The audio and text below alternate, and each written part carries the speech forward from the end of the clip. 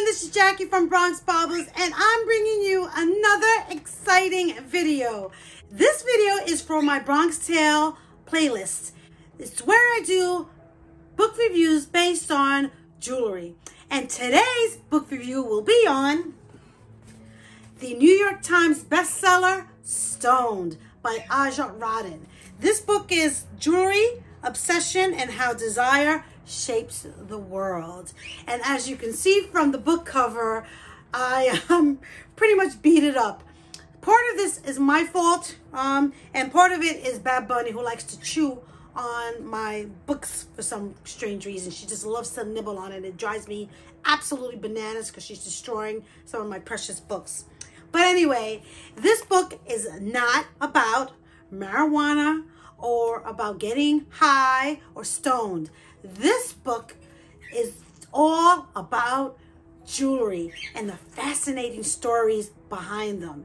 And I'm a storyteller, so this is totally right up my alley. So stay tuned and I'll give you my book review on Stoned.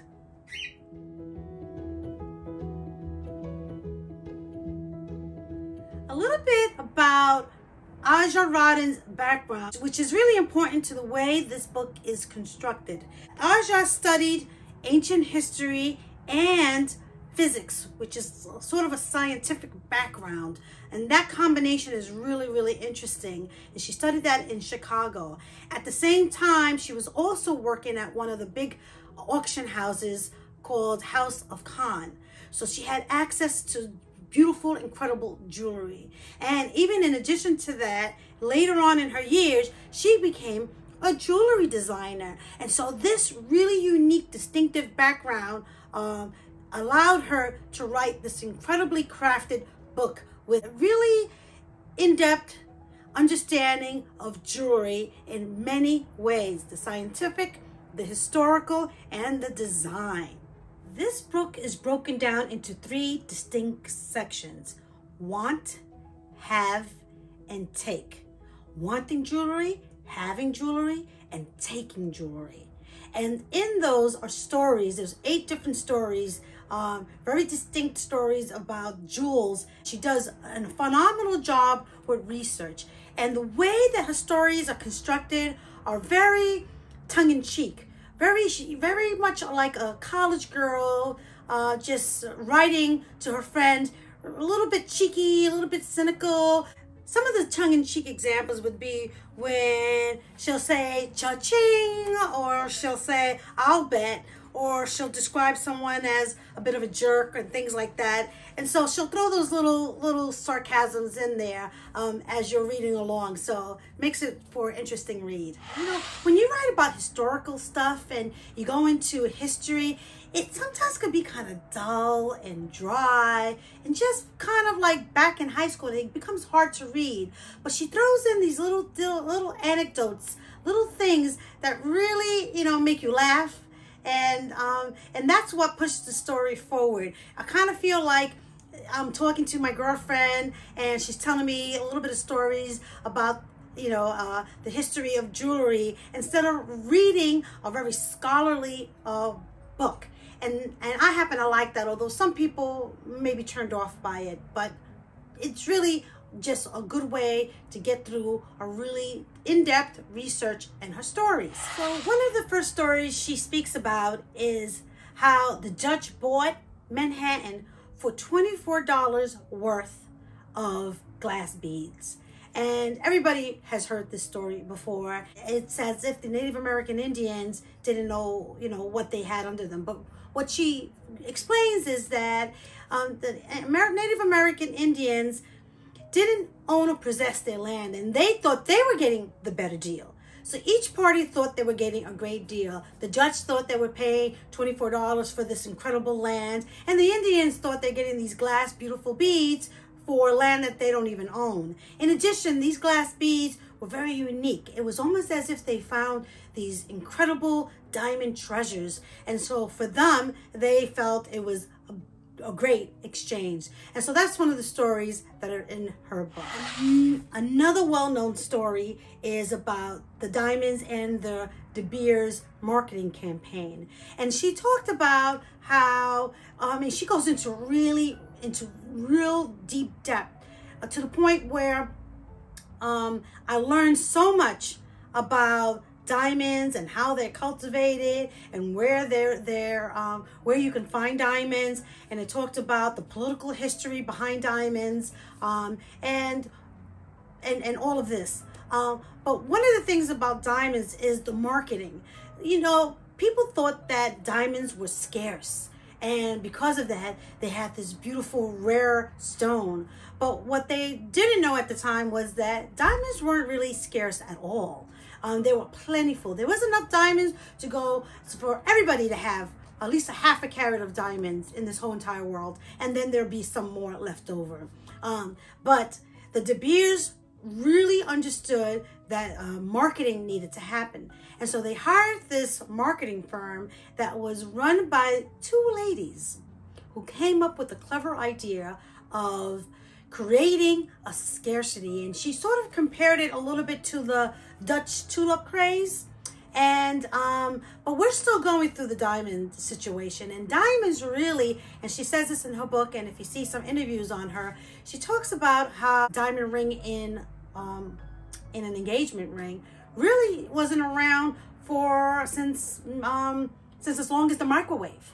So it hasn't really been around that long, but people feel like diamonds came through the history. And so what she uncovers for us is that the history that they use to exploit diamonds and to show that diamonds have been around forever was a story that was massaged a little bit.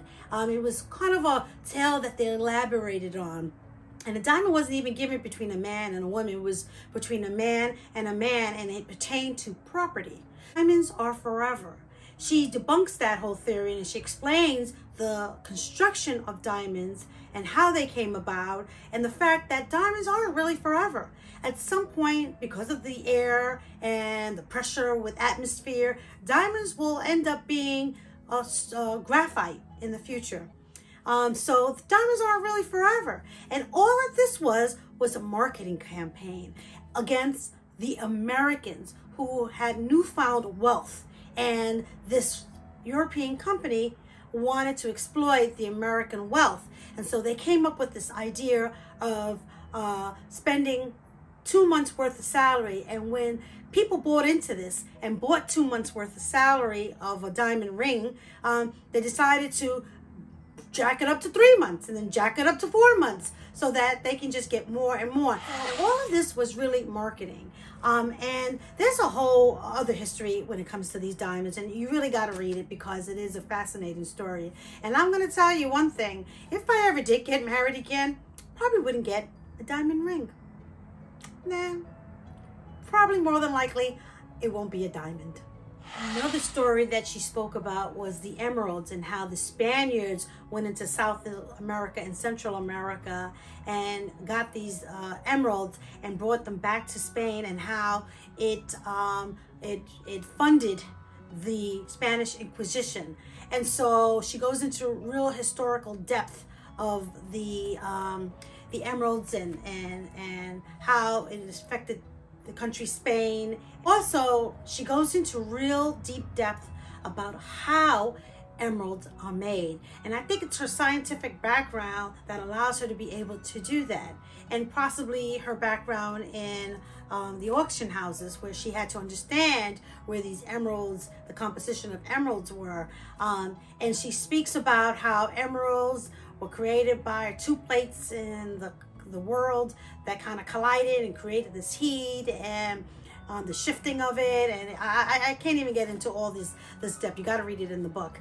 But what she did explain and make very, very clear was that emeralds were probably the most rare stones, gems out there, more so than even diamonds. One of my favorite stories has to be in regards to the large pearl called La Peregrina, which means in Spanish the wanderer, and how it exchanged from one hand to the next, and ultimately landed in one of the most famous, iconic movie stars. It started out as a story where the pearl was found by a slave in Panama and was given to the prince And there's some controversy whether that story is true or not. You got to read it in the book. But it was given to Queen Mary by Prince Philip as a wedding gift. And her sister coveted this jewel so much. Her sister was Queen Elizabeth. And there was a whole story about the two sisters and how the king and the queen, they sort of, she sort of went crazy and she ended up perishing. But there's a big story about that. But the part that I'm fascinated about the most was how it ended up with in an auction in the 1960s, and how Richard Burton paid $37,000 and bought this pearl for none other than my style icon, my jewelry collector aficionado, my sister from another mister, Miss Elizabeth Taylor. So I was so excited to read that story. I didn't realize that there was a whole history about some of her jewels, and hopefully maybe one day I can do a video on Elizabeth Taylor's jewelry. Elizabeth Taylor spoke about how she lost this pearl. She couldn't find it and she was petrified because Richard Burton was right there, and she knew that if she told him she lost the pearl, he would go absolutely bananas because he loved this jewel and he paid $37,000 for it.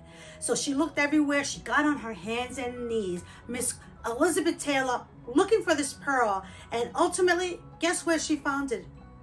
In the mouth of her little Poochie. The dog was nibbling at it and gnawing at it, and she pulled it out, and thank goodness there wasn't even a scratch. It's one of my favorite Elizabeth Taylor stories. But another famous story that's in the book is the famous necklace, the affair of the necklace. This necklace that was made for this particular person, and the person who was going to purchase it passes on, and they had to get rid of this necklace, and nobody could afford this necklace but Marie Antoinette. And they have this huge story. There's a film about it, there's books about it, there's a whole, brouhaha over this story. But ultimately, this necklace, Marie Antoinette didn't want it. They actually created a situation that let the people believe that Marie Antoinette was purchasing this necklace, and it became one of the main reasons why she was considered the most hated monarchy, and it actually caused her to lose her head. So check that story out in the book. Another story was about the Fabergé eggs, and it goes into details about the specific different types of eggs, and they're beautiful and they're incredible and they're gorgeous. And I actually have a necklace by Joan Rivers that have these little tiny symbolic Fabergé type eggs. But it talks about how the Fabergé eggs intertwined and connected with the famous Tsar and his family, the Romanovs. Check that story out too. And then there was the story about the cultured pearls, and how, again, in a sort of marketing campaign, Mikimoto of Japan created and changed the way that people thought about a gem that was fabricated and handmade. Pearls were so coveted. People just adored their pearls. And he found a way to create pearls in the wild, because they're still considered pearls, but how he distinguished cultured pearls and got people to see pearls, cultured pearls, as things of desire, because there was a big debate whether real pearls versus cultured pearls, and who would want to have cultured pearls, and he changed people's minds about it. And I think, I don't know, I'm guessing around 90% of pearls today are cultured pearls.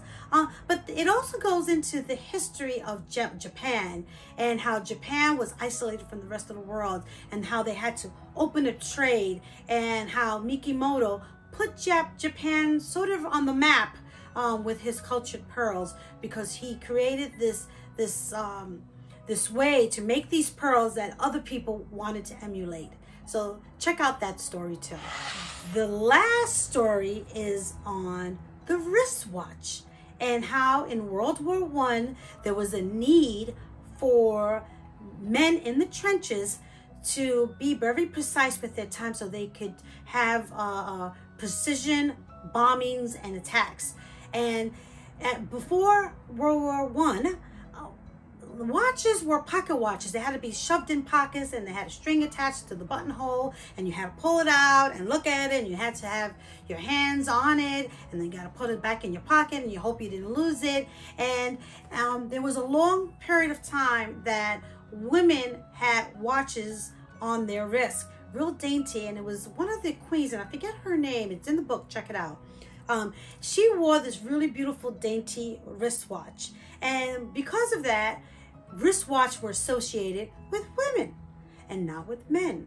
And but men got, during the World War I, saw a need for them to have watches available, and more practical for you to have your watch on your wrist instead of in your pockets. And so they created these wristwatches. It was a sort of handmade, and they took the pocket watch and they put it in, encased it in leather, and they tied it around their wrists, and it became very, very popular. And then the government started issuing it because timing became really, really essential. And then there was the idea that men's time was more precious than women's time, because women didn't need to be anywhere specifically because women worked in the household. And so men needed to, have it for very precise reasons. And so because of that, the wristwatch, which was first thought of as a feminine piece of jewelry, became a masculine jewelry. And today, most men have a wedding ring and a wristwatch. But I'm also seeing some changes with men in jewelry. I don't know if it's because of social media, but men are really experimenting more with necklaces and bracelets and jewelries and cufflinks and tie pins and all this sort of stuff. And I'm really excited about that because, for a very long time, men's jewelry really was just a wristwatch and a wedding ring. So what do I think of the book Stoned? Well, as an inspirational storyteller and wannabe jewelry historian, I loved this book. I mean, it's one of the first times I read a book that was more like a fictional, almost, so to speak. There's not a lot of pictures here. It was just pure reading, and it took me a few weeks to get through the book, only because I only read several sections a night. This book kept my attention, kept me fascinated, got me thinking about how jewelry really shaped some of history. I always knew how important jewelry was to me, but I didn't realize, and I didn't take it to the next level, which is how jewelry is important to historical, significant things that happened in the world. So it gives me a new appreciation for jewelry, although I appreciate jewelry so much. I like her tongue-in-cheek way that she writes, and it made me want to learn a little bit more about the historical background of pieces of jewelry, because sometimes you need to know the context of jewelry to really understand the story and to appreciate the history. So I really enjoyed this book, and I would say that if you're a jewelry historian or jewelry lover, or if you like inspirational stories, then this is your books. It became a New York Times bestseller for a reason. So I definitely give this a thumbs up. You tell me which one of these stories fascinated you the most.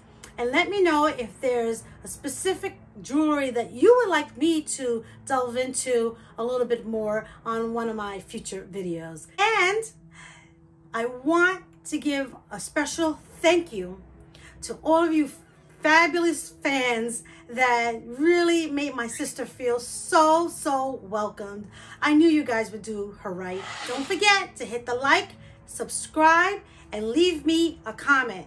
Help a sister out. I'm trying to get to 1,000 subscribers, and I'm close to 700 right now, so I'm getting there slowly but surely. And I'm going to do a contest once I reach 750 subscribers. So stay tuned for that. Thank you, thank you, thank you. Con mucho, mucho, mucho, mucho amor.